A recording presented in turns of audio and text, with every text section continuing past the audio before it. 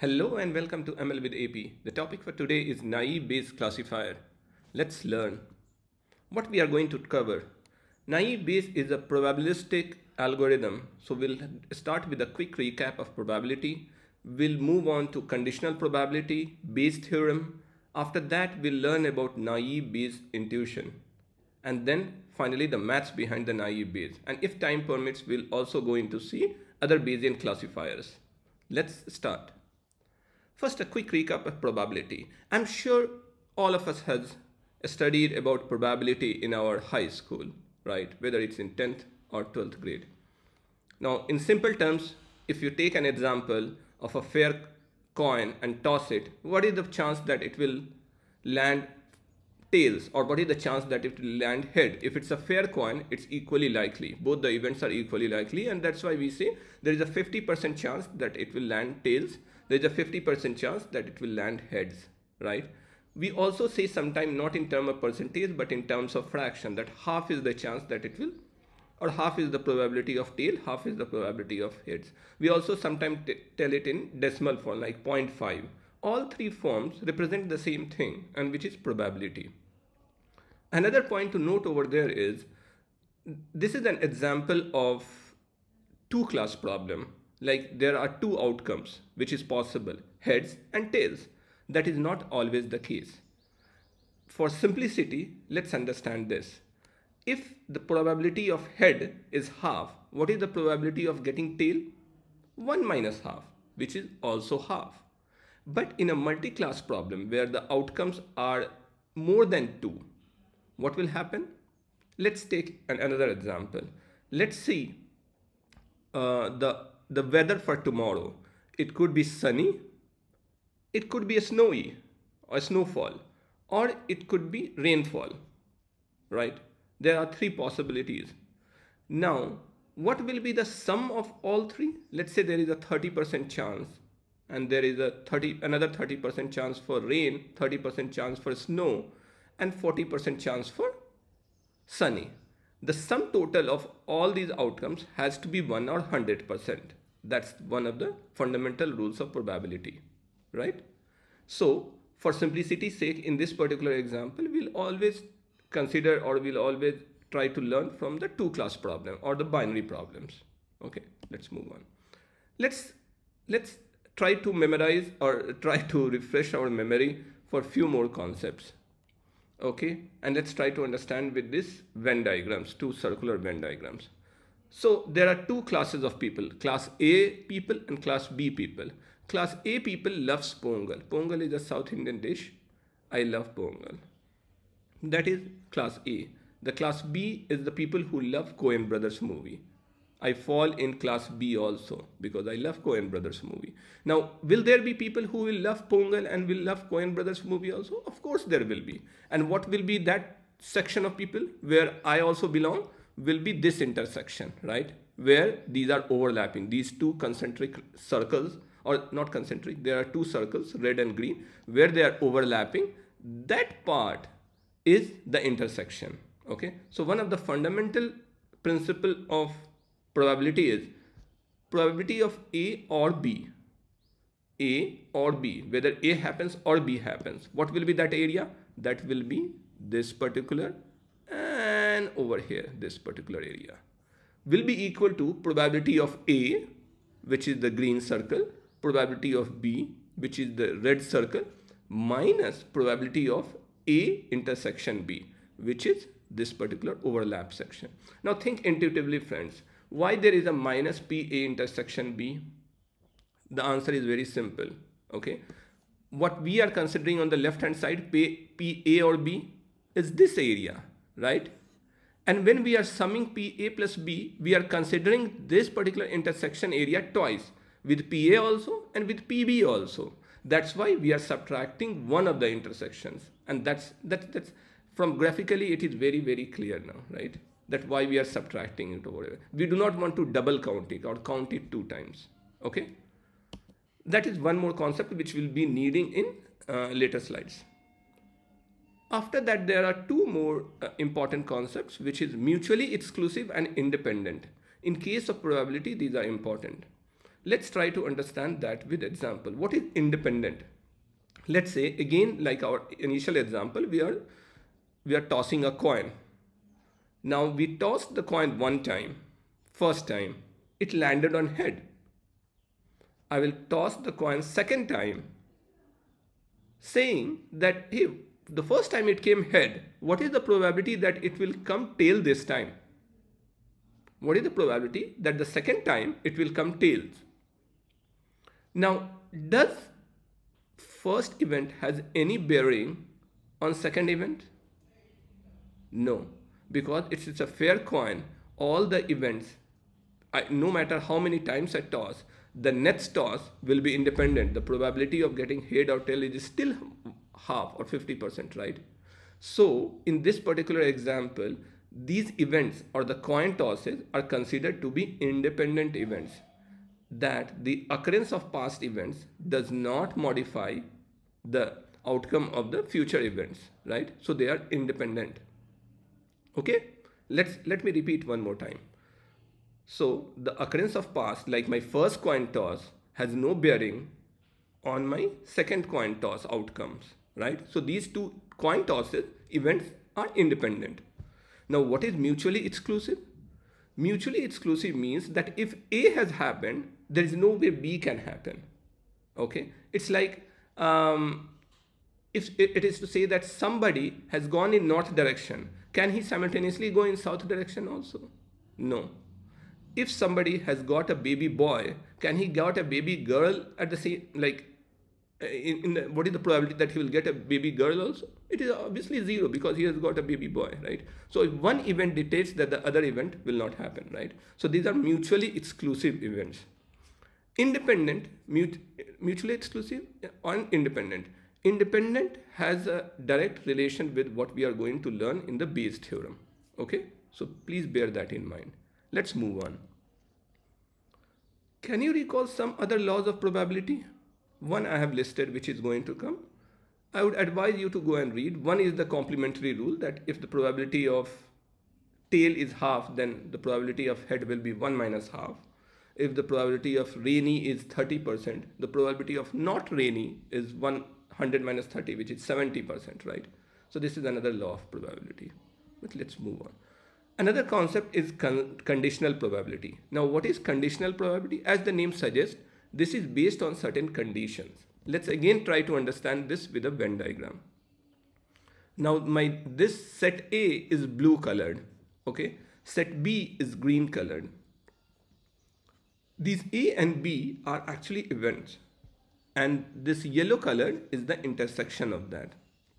Now, what does conditional probability say?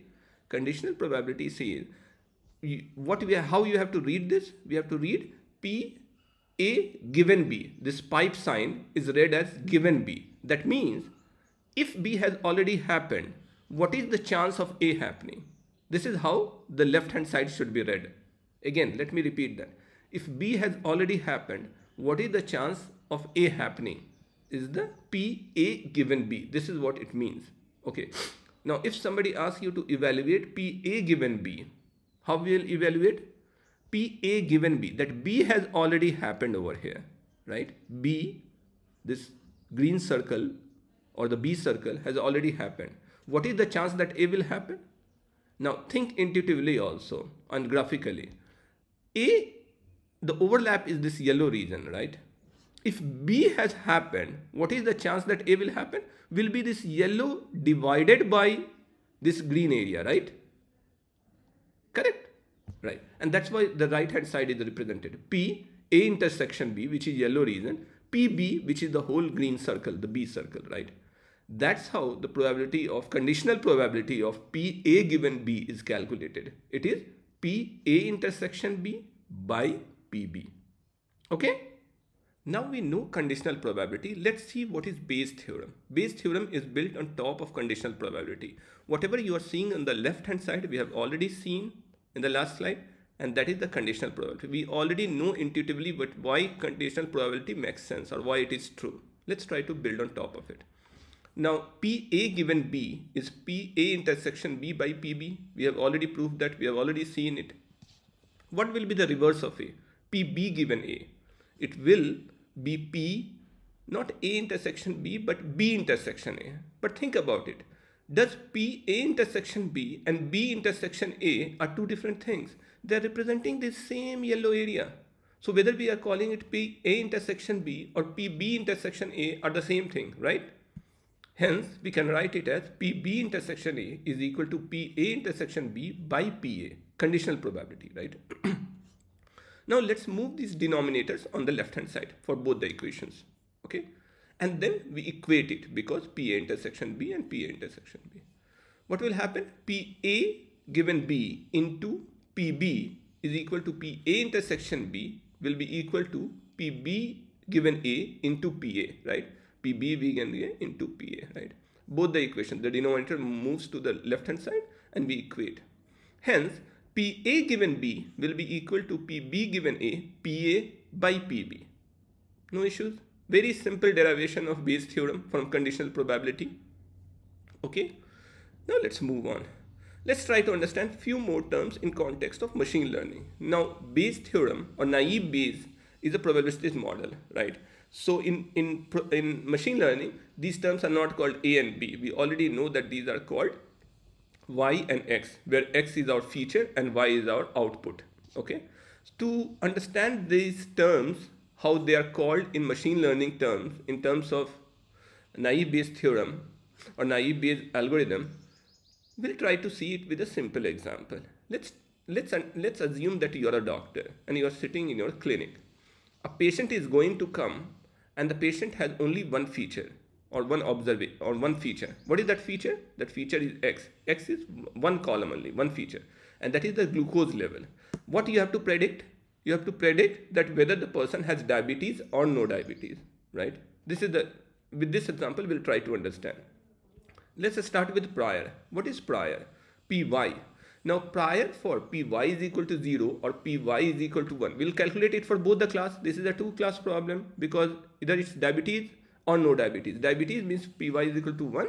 No diabetes means Y is equal to 0. Two-class problem. So we'll calculate the posterior probability for both the classes, correct? And we'll calculate the prior for both the classes.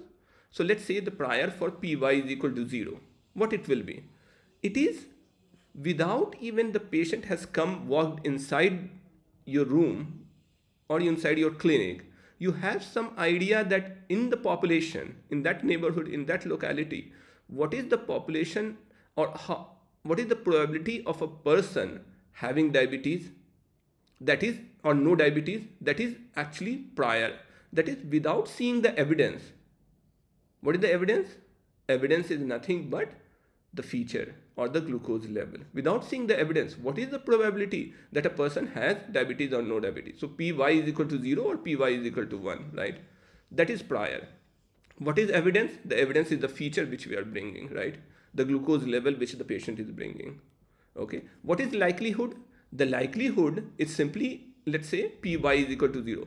Given that a person doesn't have diabetes, what is the range of, or what is the probability of X being or the glucose level being somewhere? Okay.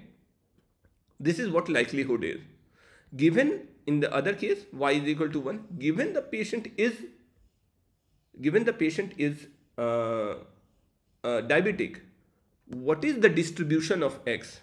Because X is a continuous variable over here, glucose level, so we'll call it distribution level, not the categorical.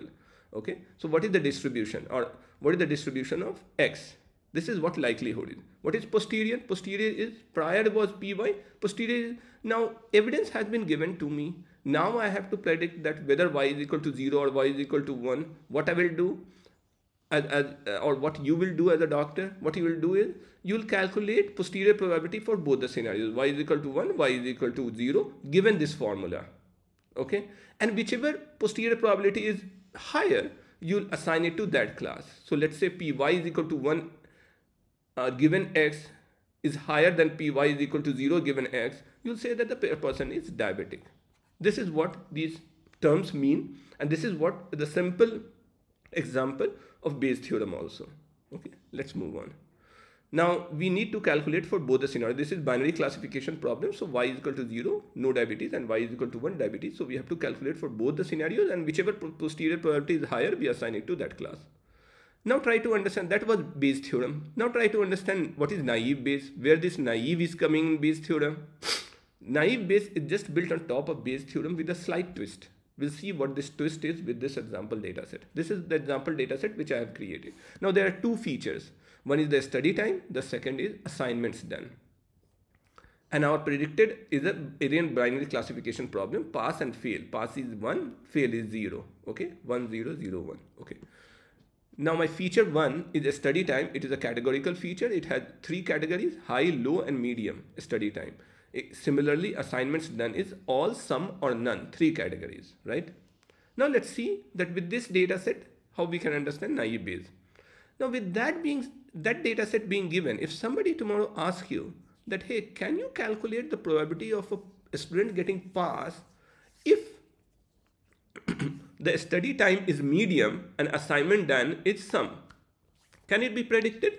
Of course it can be predicted. Using Bayes theorem, you can predict that. What you will do, you will calculate what in the red rectangle and the green rectangle, the posterior probability for both the scenarios. Y is equal to 0, which is fail, y is equal to 1, which is pass. Both the scenarios, you will calculate the respective posterior probability. Whichever is higher, you will assign it to that class, right? Now let's see how to calculate this. P y is equal to 0, this is prior. Given y is equal to 0, how you will calculate this? How many students failed divided by total number of students. That's what it is, without seeing any observation or without seeing any evidence. What is my class prior for 0? That is what, how many students failed by how many pass. Similarly, for class prior for y is equal to 1, how many pass divided by total number of students. What is my evidence? My evidence is Px1 is equal to medium, x2 is. How to calculate that? You try to count how many times x1 is equal to medium, x2 is equal to some observation is occurring divided by total number of observations, right? How to calculate the likelihood? Again, given Py is equal to 0, okay, you jot down all the observations where y is equal to 0. Given it is 0, how many times x1 is equal to medium and x2 is equal to sum has occurred? You divide it by that and then you will calculate. Similarly, you will calculate this posterior probabilities for both the things. Okay, this is how you calculate. Very simple, right? And you will be able to predict. Now, there are two problems with Bayes theorem, and you can see it with this example data set also. Can you guess what are those two problems which I'm talking about? So the hint is 0 and 2 to the power n. Now this hint is a little cryptic, so let me think about for a moment, but pause the video if you want. One of the problem which is very, very evident over here, and if you do the calculation by hand, you'll notice, let's say the likelihood in class 0 or the fail over here, if we are calculating, what will happen? Given y is equal to 0, so this is 0, this is 0, this is 0, this is 0. So my denominator is 4, right? Y is equal to 4. Given y is equal to 0, I have to calculate the probability of x1 is equal to medium and x2 is equal to sum. So denominator is 4. How many times medium and sum has occurred for x1, x2 is I have to calculate. Medium and sum. Over here, it's not medium sum. Over here, it's not medium sum. Over here, it's not medium sum. Over here, no medium sum. So my numerator will become 0. So 0 by 4 will become 0, right? 0 by 4 will become 0. That means my posterior probability for y is equal to 0 given x1 medium and x2 sum will always be 0 no matter what, because this thing will always result into 0, right? Now, will that result in a good prediction? No, it will always say the person will pass. But is it always true that the person who has got medium and has submitted some assignment will always pass? Not necessarily, right? So this is not a good prediction because it always relies on a very small set. You always have to, and this is only, friends, remember, this is only 2 features. What if there are 50 features?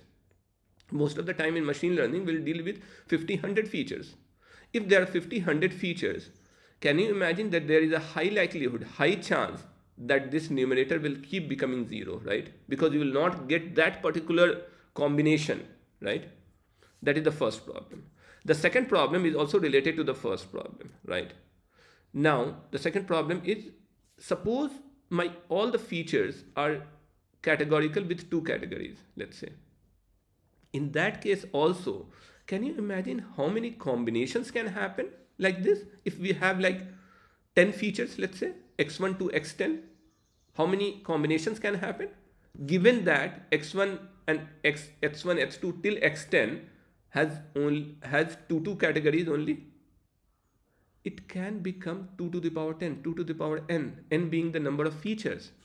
It's an exponentially large problem, right? It will become, and I'm assuming it's a two-class problem, right?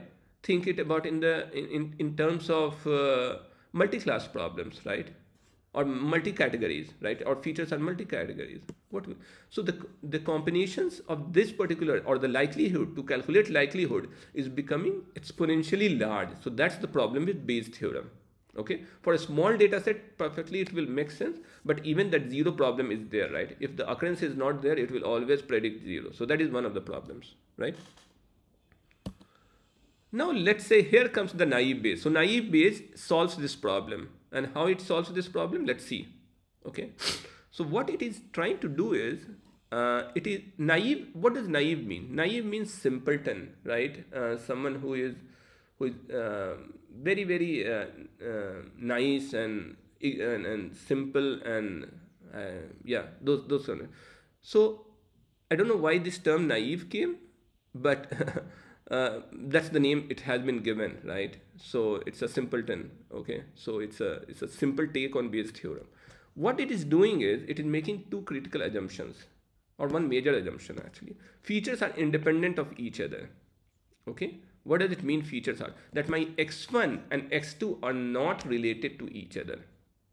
What will happen if they are not related to each other? If they are not related to each other, then by the laws which we have earlier seen, the px1 medium x2 sum given y is equal to 0 can be written simply as px1 medium given y is equal to 0 into px2 is equal to sum given y is equal to 0. We can break it down because now these events are independent of each other. We can rewrite our likelihood in form of a multiplicative individual probabilities, right? Individual likelihood. So for x1 is equal to medium, given y is equal to 0, we have to calculate. Similarly, px2 is equal to sum, given y is equal to 0, we have to calculate, and we have to keep multiplying. If you have 10 features, something like that, you have to keep multiplying. And this particular arrangement has come because we are assuming that the features are independent of each other. Okay, now let's see how it is going to help. Okay, so in our particular data set, if you think, right, over here, now we do not have to find that particular combination which is very rare, right, or has the value of 2 to the power n, right? One of the combination out of 2 to the power n, or it may not occur. So those problems have gone away from here, right? Because if we have to calculate now that given y is equal to 0, x1 is equal to medium. Now given y is equal to 0, x1 is equal to medium. Okay, in this particular example that is also not there, but eventually what I'm trying to tell you is that the chance of this happening is higher. The chance of this happening is also higher, right? That you will find some observations which is related to this and which is related to this, right? And hence it is a assumption, simple assumption which we are taking, which is making our life much simpler. Okay, that's why it is called naive. Okay, now there are a couple of I said that there are two assumptions. The second is the features have equal importance. Why we are saying equal importance? That means px1 is equal to x1 and x2 both, or if there are 10 features x1 till x10, each of the feature has equal weightage. How it is evident? That there is no weighting term over here, right? Everything is calculated and then multiplied over here. Okay, so features are independent and features have equal importance, right? Again, similar to Bayes' theorem, we'll calculate the posterior probability in similar fashion, and whichever is the posterior probability is higher, we'll assign it to that class. We do a couple of more things over here. One is we remove the denominator. Now, why do we remove the denominator? The denominator is actually a constant if you think, right? The evidence is a constant, okay? If the evidence is a constant and all we are trying to figure out is whichever is higher, it doesn't matter, right? If you think, it doesn't matter. So we remove it over here. Then what it becomes, it doesn't become equal, it becomes proportional, right? Because we have removed the common denominator from both the side of the equation. From both the equation, we have removed the common denominator. So instead of equality, we have to put proportional. But still, if our job is just to find whichever is higher, it will still result in the same inference, right? That is one thing. Now, the other thing is, now if you look at this equation is just a multiplication of your probability terms, right? And probability lies between 0 and 1, correct? Then this, if there are multiple features, this can become very small numbers, because if a number is between 0 and 1 and there are 100 different numbers between 0 and 1 and you keep multiplying, it will result in a very small number, right? That's why people take log of this. Now again, similarly, how we remove the denominator, taking a log also doesn't change anything. The log on the left right hand side, all we are interested in that whichever is higher compared to the other one, right? So even if you take log, the value will remain the same. Whichever is higher, right? In absolute terms also, after taking the log also, after removing the denominator also. So we usually take the log of this, right? Clear? Now, still there is one problem. And that problem also came in our data set, right? When I was, let me go back and see over here. So what is that problem? That problem was when I'm trying to identify Px1 is equal to medium given y is equal to 0, given y is equal to 0, x1 is equal to medium, I was not able to find something.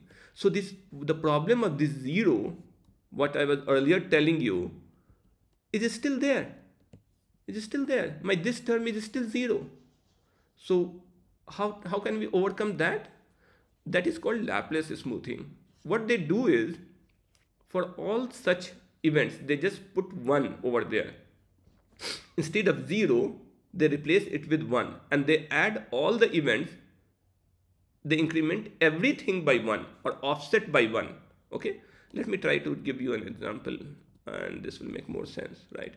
So if this thing is 0, Px1 is equal to medium given y is equal to 0 is 0, we'll increment it by 1. Similarly, we have to increment everything by 1 or offset by 1. Okay, so probably this was, let's say, 4 by 5. We have to include this 4 plus 1, 5. Okay, so we have to increase everything by 1. Okay, all the observations and their individual counts by 1. Okay, what will happen? Then none of these terms will become 0. This is called Laplace smoothing. Okay, and it's a technique which is used in naive Bayes to overcome this 0 problem. Clear? Now comes the question that all these things are fine when our features are categorical, but what if my feature is continuous? What will happen? Now, if my features is continuous, let's say over here, if my x1 and x2 are continuous, how will measure these things? How will calculate the posterior probability? How will calculate the likelihoods over here? Now there are two simple solutions for that. One is discretize. You make your discretization means you make your continuous data into categorical data and calculate that. That is one way. We'll just see. Or use the probability density function to estimate the likelihood. We'll see both the things. Let's understand what is discretization. Discretization means binning. What is binning? Let's see that if you have a feature which is continuous, let's say age, then how can you make a continuous feature into your categorical feature? Simple. Age is a continuous variable. It is between 1 to 100, right? Or whatever the higher number is. Now, to make it categorical, we can divide these into buckets. or bins as we call it. So 0 to 20, young, 20 to 30, youth, adult, and similar, right? We can put it into 10 different bins, let's say. Okay, and each bin will have then the frequency, right? So there are 10 people occurring in 30 to 40. There are 30 people occurring in 40 to 50 bracket, right? And that's the way we can discretize a continuous variable into a categorical variable, right? Clear? And once it is converted to categorical variable, then in that particular case, what we can do is it is converted to categorical, and then we can use our Bayes theorem, naive Bayes theorem, and then we can get the posterior probability. The other way to do that is actually to use the probability density function. Now for continuous variables, okay, let's try to understand this. Let's see, y given 0, what is the probability density of x, okay? And this, if you recall, this is nothing but the likelihood, right? And this is nothing but the likelihood expression, right? So if you have the data distribution given for both the scenario, y is equal to 1 and y is equal to 0, and if you draw, in this particular case, I'm assuming that they are falling into the normal Gaussian distribution, okay? So for y is equal to 0, only one feature is there, let's say. And I'm trying to plot it. Then I will get a nice probability density function, okay? For p y is equal to 1, px given y is equal to 1 also I will get 1, right? Now when I get these things, what I will do is, suppose I have to do a prediction of a new feature. What I will do, this likelihood or these likelihood terms, how I will get? What I will do is, I will get from this probability density function, this probability density function, and then I will be able to calculate the likelihood for both the scenarios. And once I calculate the likelihood, the priors are already categorical. We already know prior multiplied by likelihood will be proportional to your posterior probability, right? This is the way you can calculate. Most of the time, when we are doing this, and probably we'll learn this in the subsequent video when we'll be talking about the generative algorithms also. Most of the time, this model, when it is learning these likelihood, okay, or these data distribution, given class 1, given class 0, what is the data distribution? This is what we are learning. Sometime, in case of like normal Gaussian distribution, we also have the formula. Either you can take it from tables or from the formula over here. How normal Gaussian distribution is defined? It is defined with your mu, which is the mean, and the standard deviation, the spread, the standard deviation, right? So from the data, for y is equal to 0, we can gather the information about the mean and the data and the standard deviation. Similarly, for class 1 also, we can have the mean and the standard deviation. Once we have that, we can put it in the formula, or we can see the tables and all, or Excel, and we can calculate that, hey, what is the likelihood? What is the likelihood for a new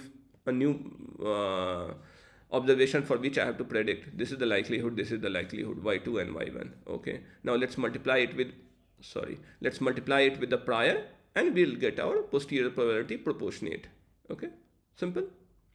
Okay, with that being said, I think I will close this over here. I do have a favor to ask you. If you have not subscribed to the channel, please do so. It will mean a lot to me, and comment over there. If you want to see any other topic being discussed, I will try to make a video out of it. Thank you.